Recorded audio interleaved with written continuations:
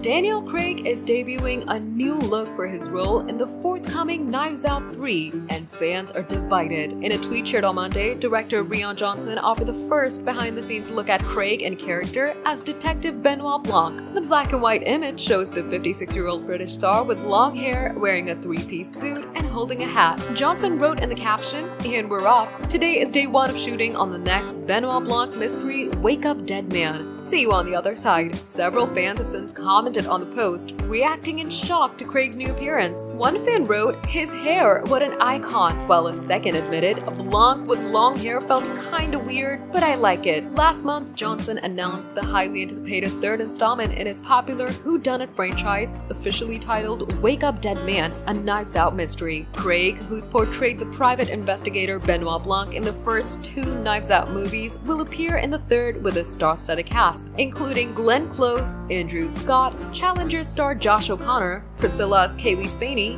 Kerry Washington, Jeremy Renner, Mila Kunis, and good luck to you Leo Grande actor Daryl McCormick.